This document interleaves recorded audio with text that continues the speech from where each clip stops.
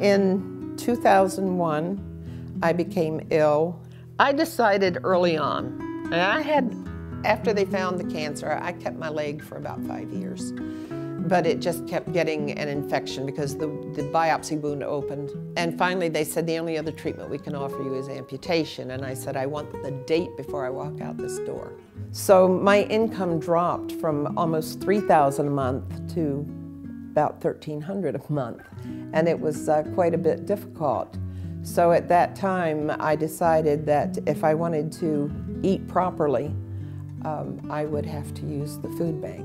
I can't say that I've really had to go without a meal, but I can say that my meal may have been a sweet potato. It may have been a can of pork and beans. Perhaps my neighbors think I'm nuts, but I've gone out in my yard and cut dandelions and fixed a dandelion salad. I've eaten better since I've been using the food bank than I did before I started using the food bank. So it's helped with my health.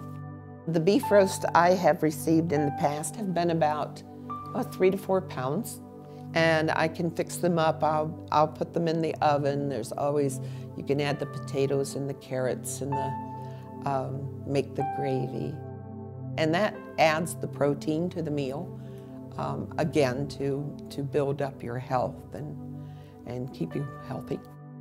The healthy body comes from good, nutritious food. So those donations of beef are very critical to the families that receive them. Well, I can sit in my living room in this wheelchair, watch television until my chin hits my chest and I drool into my navel, or I can figure out how to do the things I want to do. And once I figured out, okay, I don't have a leg. However, the rest of me still works just fine. So then I knew I could do other things. Then one day I saw in the Cheney Free Press an article about Feed Cheney. And I looked and I said, you know, we could do this in medical aid. People can come here and get a free meal.